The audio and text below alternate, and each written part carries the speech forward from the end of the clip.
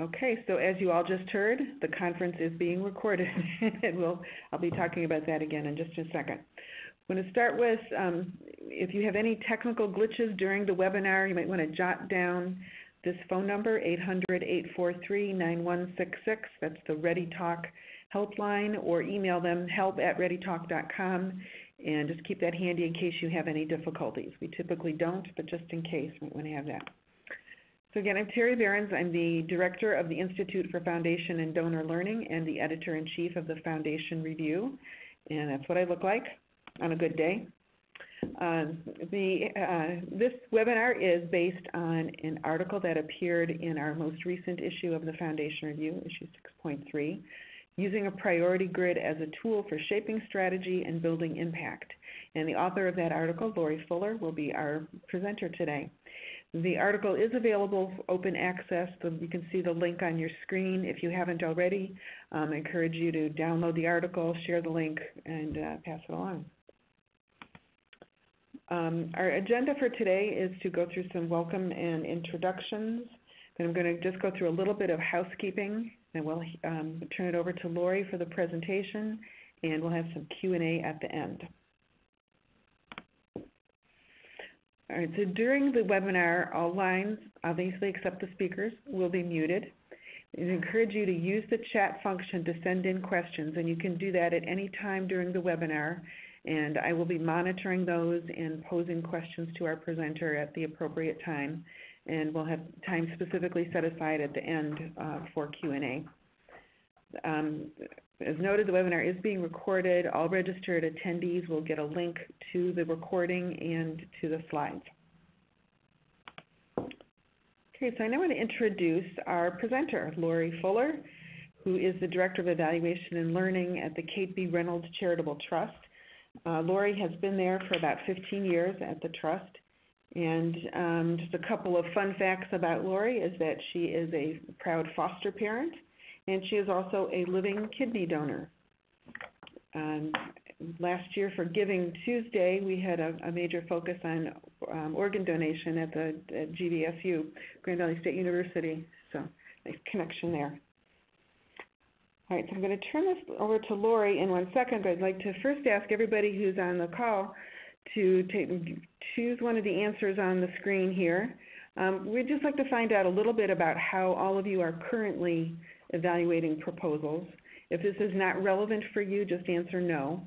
But so do you have a formal written evaluation tool? Yes, but it's not related to our strategy. It might be, standard due diligence kind of tool, or gee, is this a good proposal kind of tool, but not directly related to strategy. Or yes, you do have a formal tool and it is related to strategy, and or no, not applicable, or you don't have one.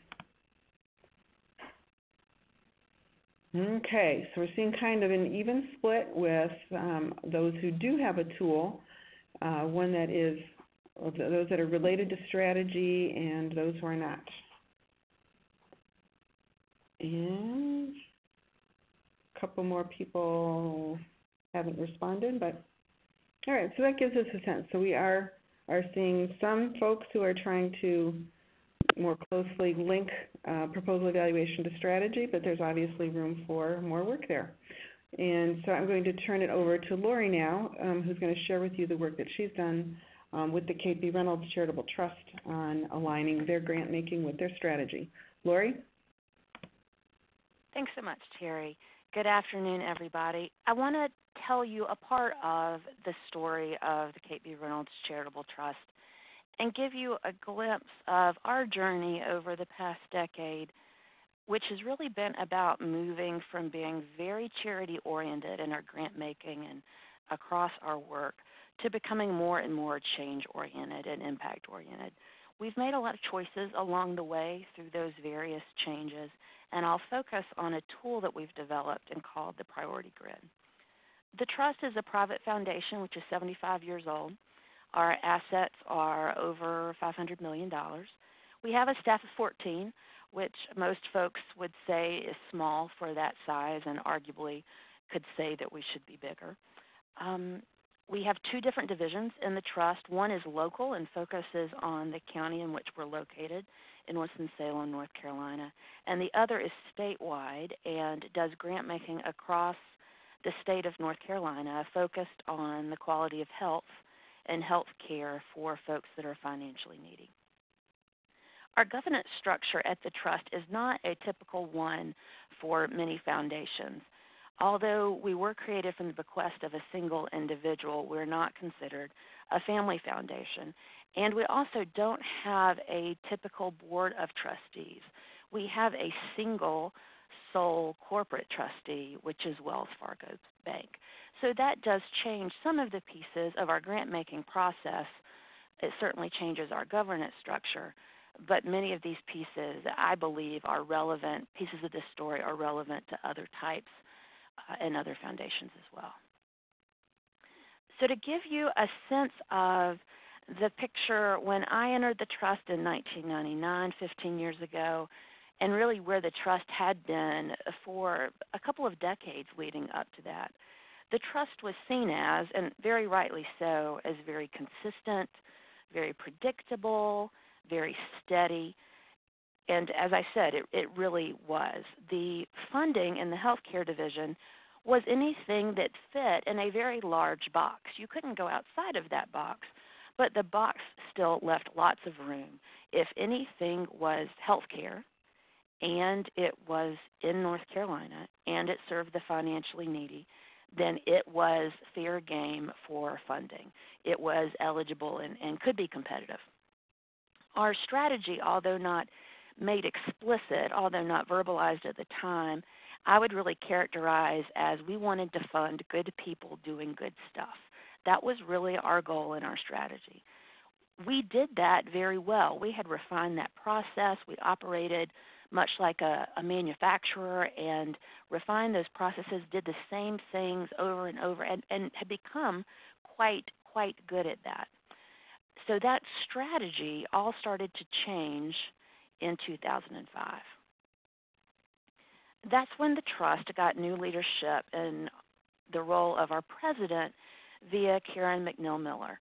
Our sole trustee at that point, Wachovia, which has now through transition become Wells Fargo, chose Karen as the new leader and gave her the charge to take us to the next level. Karen wasn't a banker, as many of the previous top leadership positions held at the trust had been held by former bankers. And Karen's leadership to take us to the next level involved starting to shake things up and see where we could make shifts. She began by talking about impact and influence and innovation, all three concepts of which we really had not been core values or goals that were embedded in the way we operated. So early on, we had developed a new tagline that was investing in impact. Folks were behind it, but we knew we had a lot of work to do to actually begin to start to live up to that tagline. So over the last decade, Karen has led us through a series of several seasons of different strategy, each one getting a bit more deeper and more focused. The first phase, we knew we had a new leader. We knew we needed to move towards impact. And the first goal that Karen set out had to do with the allocations of our grant making, to double the grant making that the healthcare division did in prevention versus treatment in the healthcare area. So those things that help people before they are diagnosed with an illness or condition. We were funding about 20% just responsively off the applications that came in throughout the year, and her charge to us was to double that. 40% would still be the minority of our grant-making funds, but it represented a substantial change. So this meant that we had to be more proactive. We had to start to make different types of grants. We had to develop relationships with new organizations that were unfamiliar to us, and we had to start to make more longer-term bets because that was simply the world that the field of prevention called for. So this is how we started to stretch our comfort zone. The next phase in the strategy for us with the healthcare division was to become more targeted, more focused. We did the surveys, we had conversations with folks, and everybody said, you've got to focus, you've got to choose some things. And of course, as we started to make those choices, it was also clear that most everyone also wanted us to select the issues that they were interested in. But the trust had to come internally and with our trustee, both the staff and the trustee. But in many ways, it was the staff that sat down and had those discussions of what could we pick out of all of the possible yeses that would be great things to focus on, that we had experience in, where we thought we could leverage some change in this state. We had to choose a small number, which also meant that we had to say no to other parts of the work we had done historically. We did it. We came to the point where we chose primary care, behavioral health and substance abuse, community-centered prevention, and diabetes, quality care related to diabetes as our 4 issue areas. And many of the staff at this point breathed a sigh of relief. They thought we had made it. Great, we've got a strategy. But Karen and the new leader at that point in 2011 of the healthcare division, Alan Smart, pushed the trust to go deeper with that strategy and drill down into what we term as funding interest under each of those 4 issue areas.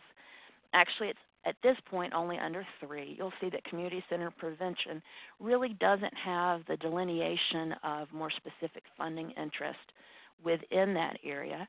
We have exciting news to us, and I think to many of the folks doing that type of work in this state, that in 2015 we will actually announce new funding interest in that area based on a partnership that we're currently working on, a project with Active Living by Design to review not only our grant making in that area, but funding and work across the country in that area to make recommendations for us to develop our first set of funding interest in that area. The other 3, though, we have had for a number of years funding interest under each that really represent what is the bullseye strategically, where we really want to play and where we really want to make a difference with not just our grant making, but our other work as well. Our other work, whether it involves influence or being on task force or writing or other pieces of what we do every day apart from making grants, we want to have focused on this. The goal, the allocations goal that we've set to really to kind of establish to us just how important this is that in our grant making, we want 80% of what we fund, 80% of our payout in the healthcare division to fall under these funding interests. So something that's simply an access to primary care is no longer good enough to meet our more sharpened strategy unless it is also either about increasing health insurance or healthcare coverage or helping get folks aligned with and connected to and provide services through a medical home model. So that's our push to get the vast majority of our grant making in those areas. So we had set our strategy.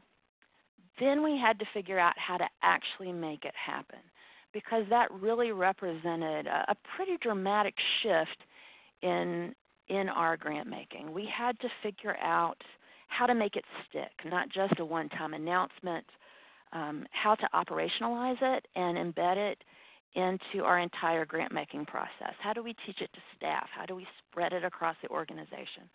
And we decided to create a tool to do that. This is the priority grid. This is after several versions is where we've landed. It's been stable for a number of grant cycles, if not a couple of years by this point. The tool is used for each application that comes through now both divisions of the trust. That's about 200 a year.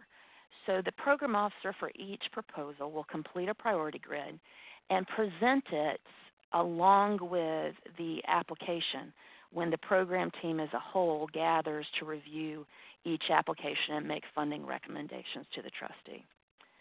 We needed something in a tool, and don't worry about not being able to dig in and see some of the specifics here. I will go in and zoom in and highlight some of those in just a minute.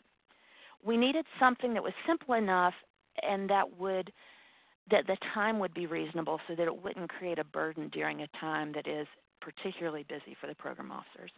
It needed to have some clear anchors and definitions so that it was reliable in the ratings across users, even though we never intended to use this as like the score means that you will be funded or not. It's never been intended as the only factor in the decision making. It is an important one, so we wanted it to be reliable across folks. And we really needed it. The whole purpose was to feed our grant-making decisions. So it didn't need to be something that an exercise that you go through that's nice, but it's really not connected to what ultimately happens. And above all, those decisions and the connections between those decisions and this grid needed to be connected to our strategy. We were already quite strong in the due diligence aspect of grant review. We could go through and make sure across the board that applications were complete, or whether an organization had a financial audit, or whatever else might mean solid due diligence for any particular foundation. We did compliance really well across the board. We were shifting towards also including a way to live into our strategy, and we needed a structure to help form the process so that our people could follow that and we could elevate that decision-making process. The top of the grid is really the most important. There are 3 questions, and of those, the most important is the priority, whether or not an application, typically it's whether or not an application falls in the issue area, for example, primary care, or in a funding interest under one of those issue areas, such as providing a medical home. This is the highest weighted in terms of points for a question, and that's certainly conscious, it's on purpose, because this is where we start. That is the first cut. We also have applications that go even further in their level of priority. It might be because its systems change. It might be just kind of finely tuned, something that we know. And that funding interest is very, very important to our work, and that would merit a strategic mark, which would actually give that one, that particular proposal 8 points. It's very rare these days that an application comes to this point and it's marked as a low and is not in, is neither in a funding interest or even in an issue area.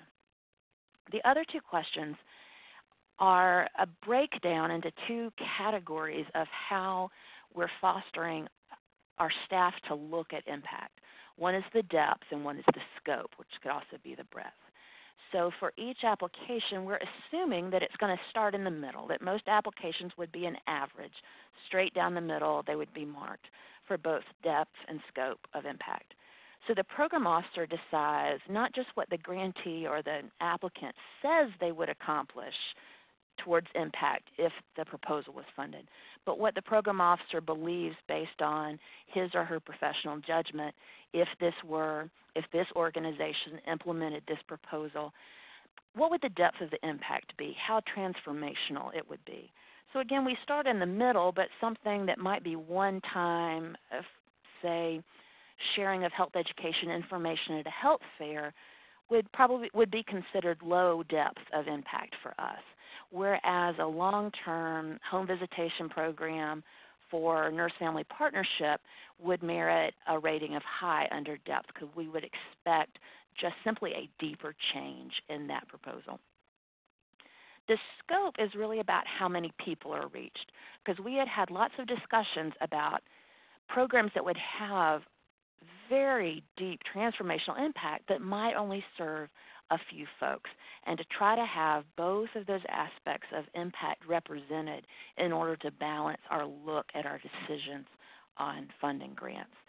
We added this second question of scope. Again, we're assuming, and most grants do, fall in the average space. Something might be low at an extreme if it would target 8 people with developmental disabilities living in a group home. Something, on the other hand, might be a high scope if it could reasonably reach all or the vast majority of the elementary school age students in a rural county. The bottom half of the grid is one that we probably played with and changed more, but again, it has become stable as we've figured out how to make this work for us.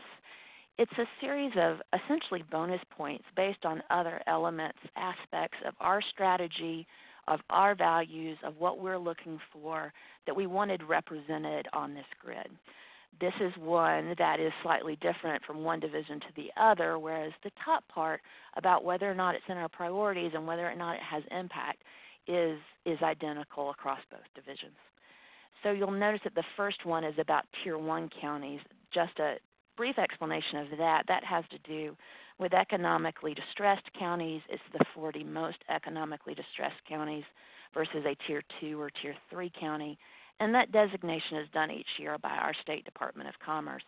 So this is one way we get in the importance to us to be a funder and to make impact in rural counties, because many of those, if not all of those Tier 1 counties, are the rural counties in our state. We look at things such as if somebody is new or at least hasn't been around and in that grant-making applicant pool for the past several years. That's in part because it's important to the trustee. The trustee wants to see that we're not funding the same hospitals, the same health departments, the same folks year after year. So we've put into places things that we wanted to look at and were important to us. And this could be completely different, obviously, from one foundation to another. So that's the tool. In many ways, that's the easy part. That's the technical part. It is connected to our strategy, which is the important part for us. But the so what question, especially the evaluator part of me, is the one that really matters. Has it changed our grant making? Has it improved it? How has it changed the way we look at our strategy, the way we implement it? I really believe it has done those things. It has changed our grant making, and that its impact has gone deeper than that internally for us as well. One of the things that we now have, because of the priority grid and the many repeated conversations of that priority grid, are common definitions. You may have noticed the final question for additional consideration was, is it innovative? That word means very different things to different people. And so because this priority grid is done for every single application, and then the large group, the program staff and other staff that are involved in those funding recommendations, are all there for the presentation of that and then the discussion that follows. Is that really innovative? What do we mean by that? Well, we did another one and we said that was innovative, but we're saying no here. How should we be consistent? Is this a high impact? Is this in our funding interest? What do we really mean by medical home? Having those conversations in ways that were relevant to the application at hand, and also to the priority grid, helped us develop it and refine it, but even more importantly, it helped us understand it consistently in a collective way. And it helped us have those collective conversations, but also align ourselves with division leadership, trust leadership of how we were creating the meaning of these terms and how to apply it to the applications that we were receiving.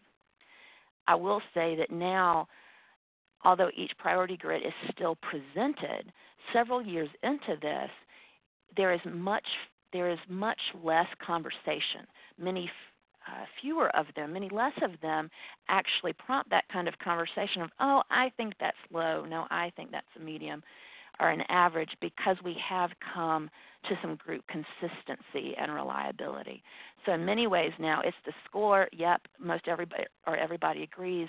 It is less a visible part of our process or explicit part of our process. It doesn't take up the same amount of time as it did when we were all learning it, but it does still have a deep impact on the choices we make in our grant making. Again, it is by far not the only reason that we'll make a recommendation. It is an important one, though. For example, the one that denials often are recommendations for denials could be low scoring, and the priority grid captures that reason. It could be that it's actually high scoring, and the reason that we are recommending for denial is not captured there, just because there's a variety of reasons why we might recommend that a proposal isn't the right place for us to go at that point in time. One of the key pieces, the positives that have come out of this that I know I wasn't anticipating in the beginning was that the priority grid has really served to give the program officers some guideposts for the strategic elements to consider in their work. They can align their work and start making decisions and shifting directions very early on from the initial contact with potential grantees, or even developing relationships in the community with folks who may or may not become applicants in the future. So even at our initial screening phone calls with our program coordinator or the advanced consultations with our program staff, both of which are required first steps before submitting an application for our process, folks have begun to know and really incorporate into their thinking and their work what will make a competitive, high-scoring application, which for us is also, because it's connected, is also a highly strategic body of work that will help us move our own work forward. Now, I certainly know and support that the job and the role of a program officer is very complex and adaptive, as well as the role and the mission of funders. There are many more nuances to what makes a strong proposal, a good proposal, a strategic proposal, than what is captured in this priority grid for us. But it is a representation of some of the core and kind of common strategic elements in our strategy that we want to ground our work in. The priority grid has really been one of the most significant learning exercises that we have experienced at the Trust. It now is and will be a training tool for new program officers and new staff as they come into the piece and join the team and become a part of this work with us. But in many ways, it's really about keeping us honest and being a reminder of the goals that we've set, and to help keep us focused and compare things and assess and make those mid-course corrections to just make sure to keep returning to those goals that we've set and continue to push us towards moving towards those in a deeper, more full way. So that's the presentation that I have about the priority grid. Let me back up one. There's certainly more details in the article, and I'm willing to also cover anything that folks might have an interest in asking a question about. Okay, thank you, Lori. Great presentation. Do we have a few questions? One was, can you talk a little bit more about how the organization developed that shared sense of what makes a good project, a shared sense of strategy? Just maybe describe that process in a little more detail. You know, there's different levels of the organization that occurred, in which that occurred, and then different points of time. So the strategy being set, you know, in many ways was a collaborative process, and then leadership, you know, made those decisions, and there's this point, this line in the sand of, okay, we've wrestled this to the ground. Here are our funding interests. That still leaves some room for what does that really mean? What do we mean, for example, by a medical home? So those pieces would get clarified in a more solid and deeper and consistent way over the course of time through conversations, whether it was discussing folks that were calling in for an advanced consultation or looking at recommendations for applications. Multiple staff members would be in the room when different people would share their opinions of, well, I think a medical home is this. I'm pulling from this document or this work or this approach. We'd have debates and dialogue about that, and certainly what leadership in the healthcare division saw is that, well, this is why we're going to go this way because this is more meaningful, whereas going this way I think is not the right move for the trust. So we would build those those conversations would build into consensus, not all the way across the board, but consensus led by leadership as to what we meant and what was in and what was out.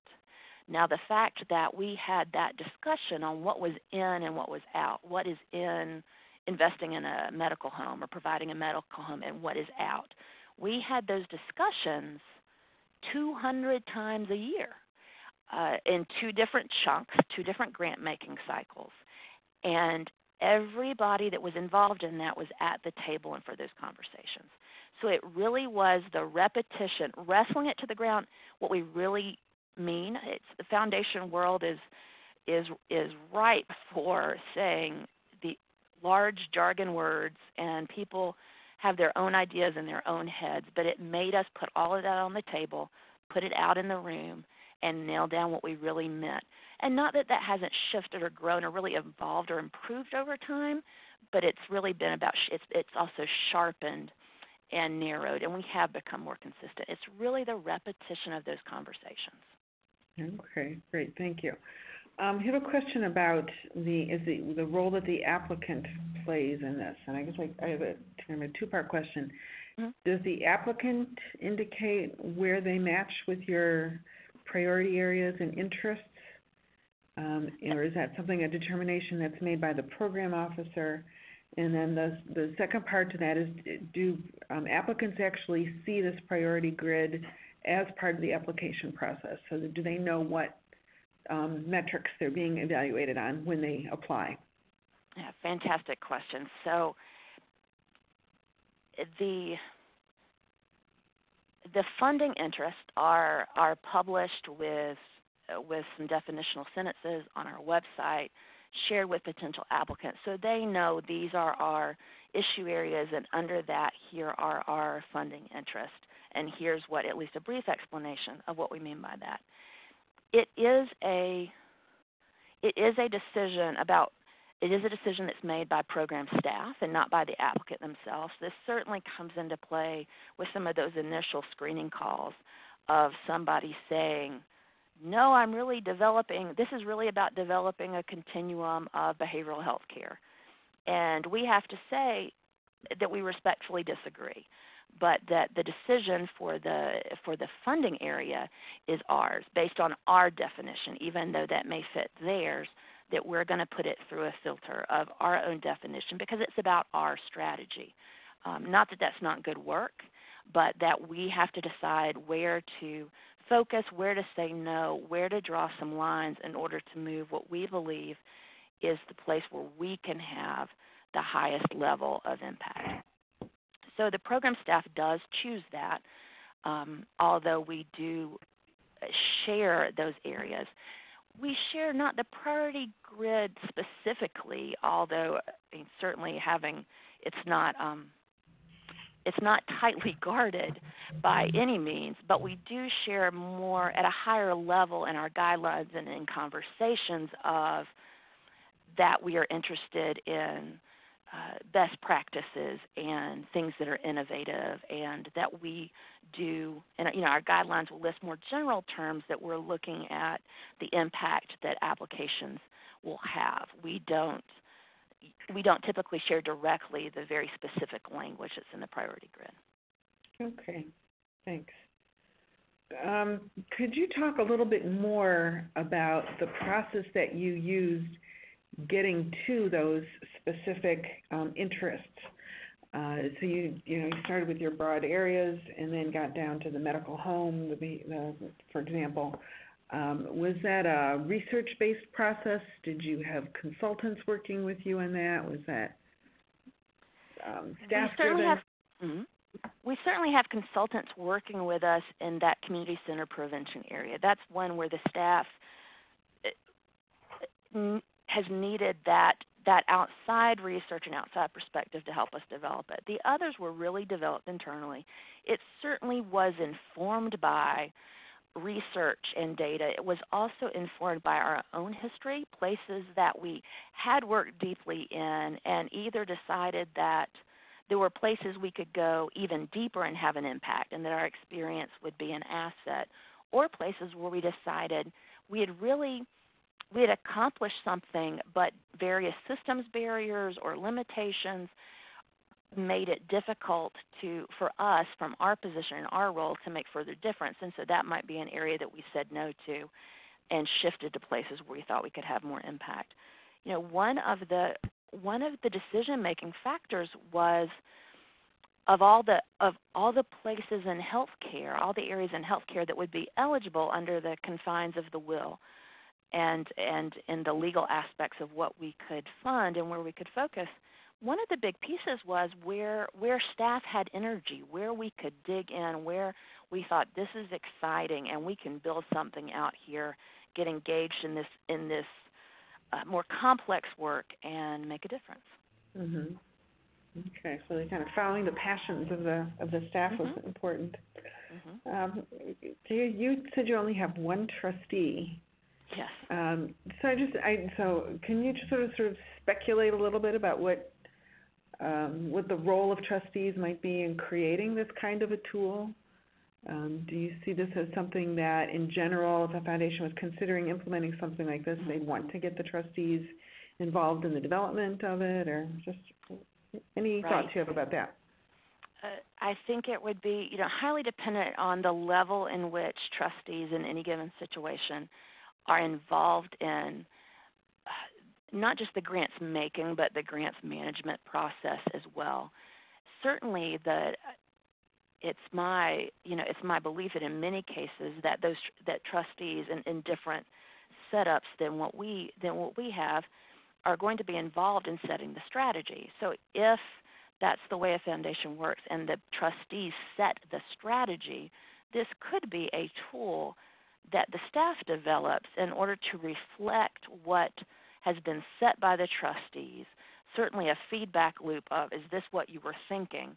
Are we bringing to you things that fit what you thought when you said X or Y or Z? Mm-hmm. And that could be a tool to help filter, bring things to assess the recommendations, feed into program officers' assessments of those proposals. So I think trustees could, and depending on the process for any foundation, should be involved in various aspects of this. I think the reminder of what we have said is important to us, and that feedback back to ourselves is just as important for trustees as it is in our case for staff. I will say that representatives from our trustee are a part of those large kind of program plus discussions where each application is reviewed. So in some ways that has commonality, comparisons to a board meeting with trustee members there, and those recommendations are presented. So we're also showing here's how it is or isn't aligned with the strategy that we've created. And I would say, as most anything else, leadership is so important. So it was leadership. It was Karen McNeil-Miller that said, create a tool to put this into play. Mm-hmm. So if the leadership is from the trustee for that part of operations and the buy-in is not there, I think that's a critical piece to the process. Okay, that's great. So there were several other people who are on this webinar who indicated they had a tool that they use to connect their grants to strategy. So I want to encourage any of you who answered yes to that initial question, send in via chat. I'm curious how this compares with tools that other funders are using.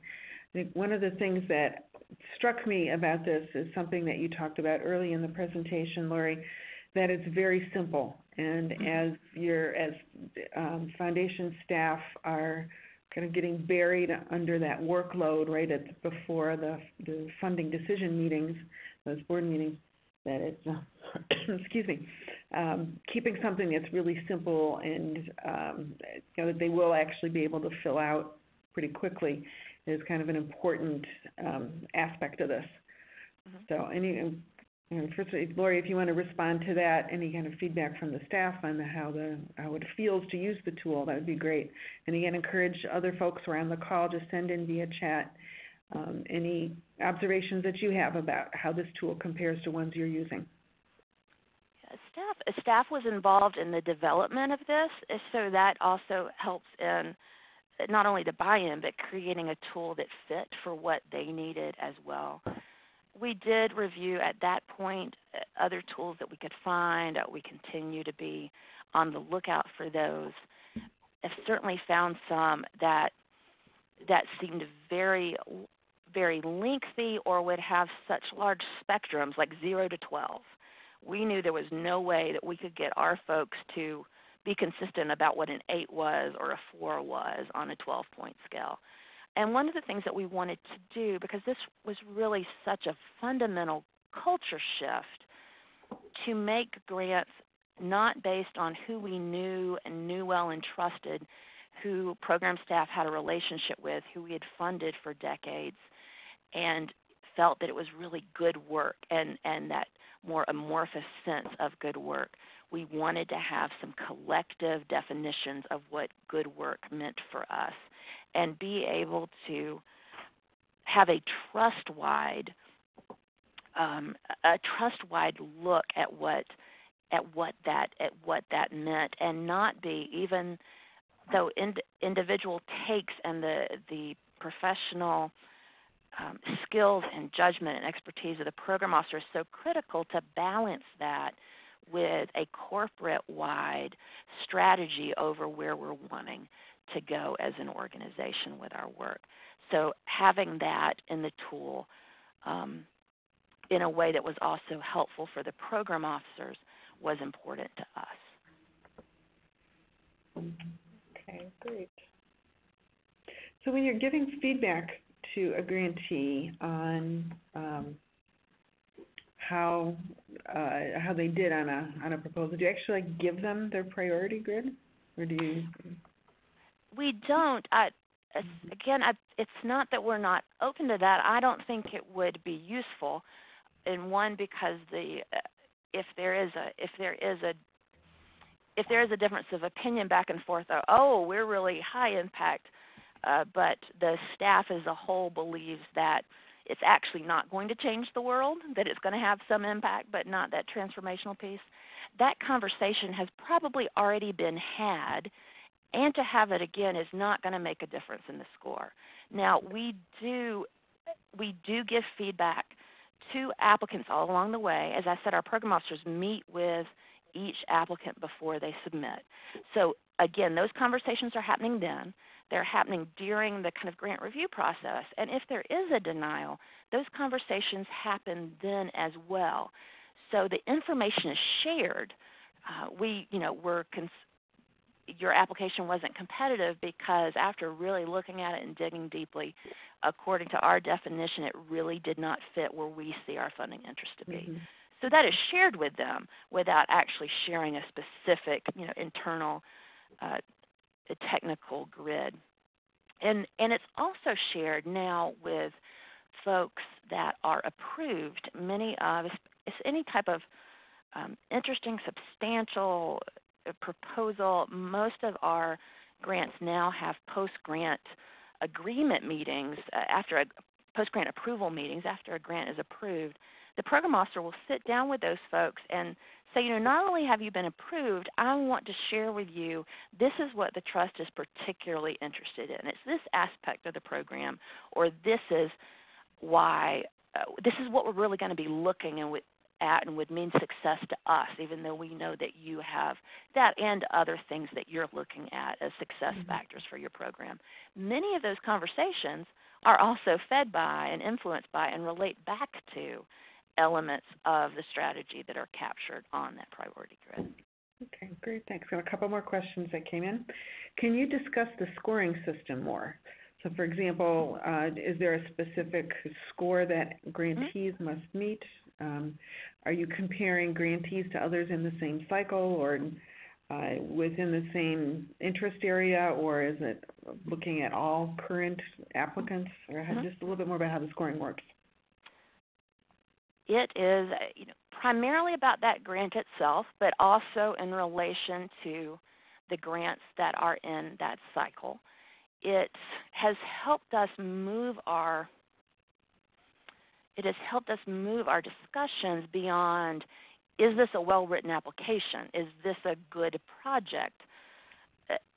to how does it compare to the others that we have in this cycle, we're also have tried and have been very deliberate in putting into that process and into the culture here that it's not how much money, it's helped us move away from how much money do we have, let's fund the best applications until we get down to a cutoff score and fund as much as we can. Instead, we're actually comparing it, what I'm trying to say is that we're also comparing it to what didn't come in that cycle and what other opportunities we would have for proactive funding. Just because the applications are there and it's an 8 or a 12 or a 16 or whatever it might be, doesn't mean we no longer want to fund it simply because it's there and in order to meet our payout, because there are other ways that we believe higher impact we can do that. So there's not a set score. There's not a hard line. What we do is go through each application individually. It has a score. That score, just like the priority grid itself, is embedded into Microsoft Gifts, the software that we use for grants management. And then at the end of those about 4, 5, or 6 weekly, once-a-week meetings to review the applications for that cycle, the last step in the process is that we look at all of them together. We look at them in an Excel spreadsheet, and we sort them by the highest rated to the lowest rated. And it also includes our initial funding recommendation to approve or deny. We go through those one at a time and make sure it makes sense, starting at the top of reminding, okay, this Vance County Health Department, that was for this program. And this one for the University of North Carolina at Chapel Hill, that was the one for that program. And we remind ourselves, one is to check that we've been consistent across similar types of projects. One is to look for things that don't make sense immediately, such as a high-scoring no or a low-scoring yes. What has happened over time is that that process has become much quicker, just as the process has become of presenting the individual priority grid. We present that, we go through it, the ranking of all of the applications and the initial decisions, and now change very few, if any, of those decisions based on looking at it in that kind of sort order. Again, because not only have our initial discussions started to align with and converge what leadership is driving for our strategy, it's been embedded into the process all along. So the applications are coming in are more competitive. Program officers have a better understanding of what would make a solid recommendation according to all of those elements. So it was a great way for us to fine-tune and train folks to show things show up. It's much harder to advocate for a pet project if it's scoring very low. So your passion, your individual and professional passion for that project now needs to be linked to those elements of strategy, and that's when things really start to sync up and connect. So it is not used as a cut score at all, and it's really about making sure we keep our strategy lens on. Okay. So could you just clarify, excuse me, I have 2 more questions here. Could you clarify, does each program officer review all applications, or do subsets of teams, some team members review a subset of the applications, or how does that? Right. In that healthcare division, we have 3 program officers, which generally they cover roughly a third of the state geographically, although there's some exceptions to that based on types of applications. So when an application deadline happens, that set of applications is parsed out to those 3 program officers, often based on the ones that they already know because they've been in relationship and partnership in that community with that organization, and they've done the advanced consultation. So most of the time, program officers know what applications are going to come to them for that cycle. So they work up their caseload of pending applications. They then bring those to a larger group on one of those weekly review meetings, and they present their summary and assessment of that application and an initial recommendation and a priority grid score to a broader team, which includes the other program officers, the other division, the local division, which is staffed by one person who operates as both the director and the sole program officer. So he receives and works up all of the applications that come in through the local division. Also in those meetings are the healthcare division director, often our president, at least two members of our trustee, Wells Fargo. I'm in those conversations as the director of evaluation and learning. I'm often bringing elements to the conversation that relate to grants I have helped close out or review in the past, whether it's specifically from those applicants or from similar types of programs. I may be the one that says, this is a mental health program in a school system. This is what we've learned throughout our experience in those types of projects that are the key pieces that if they're not in place, the whole project can unravel. Have you asked them about that? I'm also tend to be the arbiter and the one about the impact scores, as well as what's become even more important now. What's important is not the scores. There's much more agreement on that. But what does it really mean? What do we really believe that this proposal would accomplish? What impact it would have? What difference it would make? And how will we know? How will the grantee know? How will they communicate that to us? How will we know? So it starts with a deep review from one person, but each of those applications is presented to a broader set of staff. Okay, great. So one person on the webinar here has commented that they use two reviewers, one staff and one volunteer, and they're actually going to be moving towards a process of using two volunteers to get some external and perhaps more objective assessment of the project. Has that been a concern for the trust? Have you thought about having external reviewers as part of this process? We haven't specifically. The objectivity piece is actually one of the reasons why we developed the priority grid, so that it wasn't simply the assessment of one person, whether it's volunteer reviewer or staff, saying, this is what the project does and this is what I think it will accomplish and I think it's great. It at least delineates, somebody has to say why they think it is great or why they think it is lousy. And it gives us a common language to talk about that. Now, in many ways, that's also the objectivity. The priority grid serves some of that role. The fact that all of our grants are essentially reviewed by the entire group of maybe 10 people sitting around the table. It's not as in-depth, but we're much less concerned about what is actually in the application.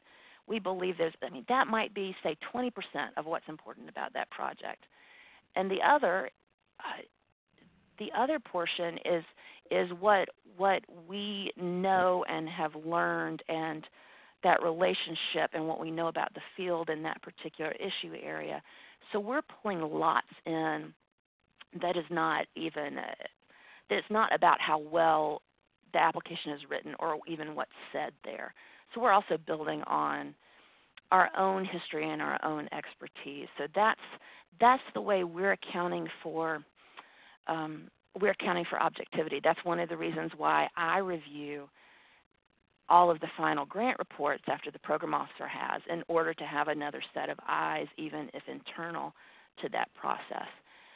So we are concerned about that, and it's, again, very much why we did this, the priority grid, as well as why we have other components in our process. It's just something for us.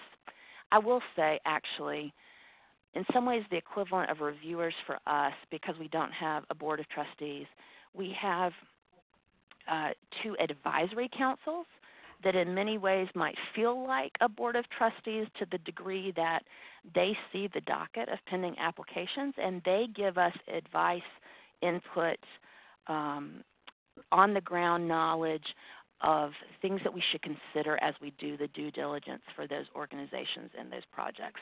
So we also have that input source of ways folks can say both positive and negative and bring in different aspects and perspective to the work. Okay, great. Want to just get one, I'm not seeing any other questions that have come in so far, so I want to just encourage Everybody who's on the call, this is your final chance if you'd like to pose any questions before we wrap up.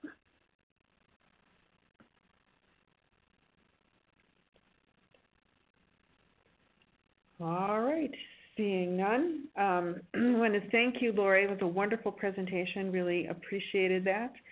Again, this was part of our series of webinars on the articles from the Foundation Review. If you are not a subscriber, we encourage you to consider doing so as to support the journal. You can email Pat Manzer, the email address on the link there, and you can apply today's webinar fee to a new subscription. I did have one request to repost the link to the article, so I'm going to zip backwards here and get that up.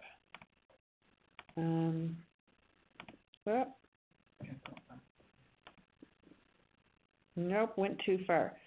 So again, we will be sending a link to the webinar and the, there we go, a link to the webinar recording and to the slides to everybody who was on the call.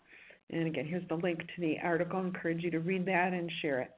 Once again, thank you, Lori. We really appreciate your contributions and a great webinar, and thank all of our participants. And that concludes the webinar. Thank you.